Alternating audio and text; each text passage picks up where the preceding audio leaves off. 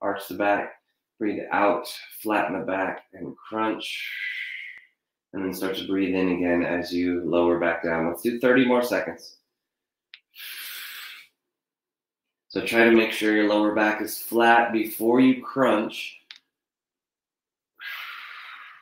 Synchronize this with your breathing.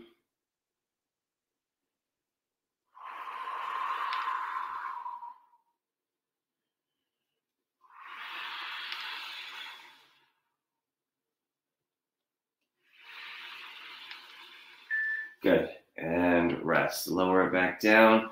Let's give the lower body a quick break. We're going to do elbow curls. Curl your fingers here. So fingertips on the palms. Touch your knuckles to the side of your head. Bring the elbows back and then bring the elbows forward. So this one should feel very relaxing on the upper back. Sometimes